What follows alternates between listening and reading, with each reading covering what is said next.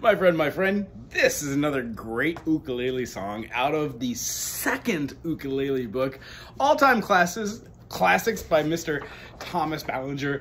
I love this one because the songs are all pretty much in the key of C, D, G. Something that's not too out of the normal, but they all are relative to C major. So if you know your basic 7 chords, C major, D minor, E minor, F major, G major, A minor, B diminished, and C again, then you could probably play all of these songs. Today's selection is page 77 off of the book, and it's going to be called Sakura.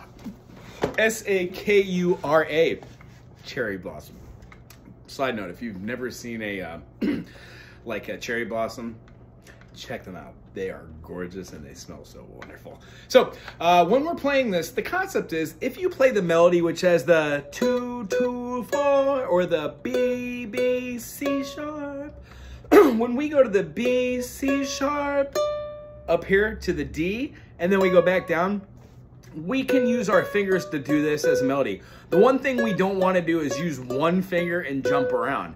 It makes it kind of hard to find your home base when we do that. Speaking of home bases, when we play this B minor, it incorporates the whole 2nd fret. If we play our ring finger, the 3rd finger, on the 4th fret on the G string closest to our nose, we get a B note in unison. So, playing a minor with these 3 down is the equivalent of playing B minor 7. So if you're not attacking this low note and you're just playing the top note, feel free to get rid of that additional finger. Just don't hone in on that high G string, giving you the A note. Nothing wrong playing an A over the top of a B minor. Yeah. What do we have there? F sharp, B, and a D, and then an A.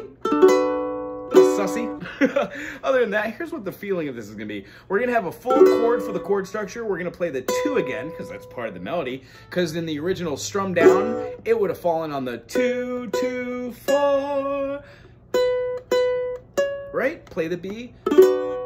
Now, instead of going up with our 3rd finger to play this note here, try playing it with our pinky and then playing what looks like a B diminished or a G7, except not here, starting on the E string for the F note, the D note, and the B note, but playing right here on the C string for the C sharp or the D flat, the A note, and then the F sharp or the G flat.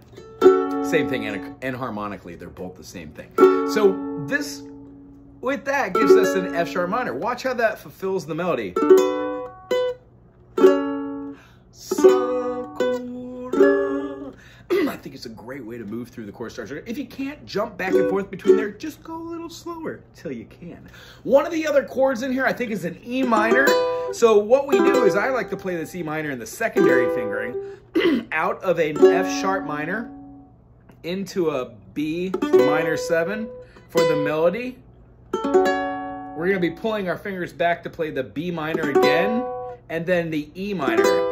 It is best suited to just keep the B minor 7, or the B minor if you want to keep that finger down there, and then throw out both of those notes. 2nd finger is going to be on the 3rd fret of the E string, and then we're going to throw our, what is that?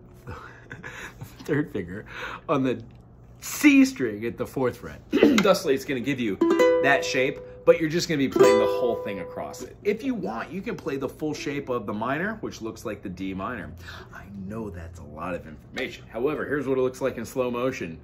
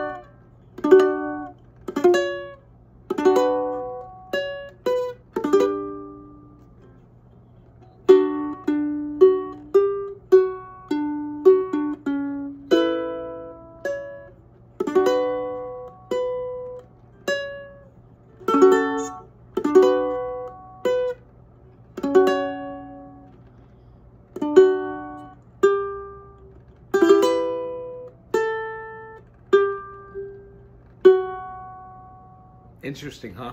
When we end on the last measure, notice how it has only one note. There's a half note, and then there is a half rest. Meaning, 2 notes are held, and then you rest for 2 notes before the song's over. Okay? When we play through the whole thing, we get the feeling of... You can add superfluous notes.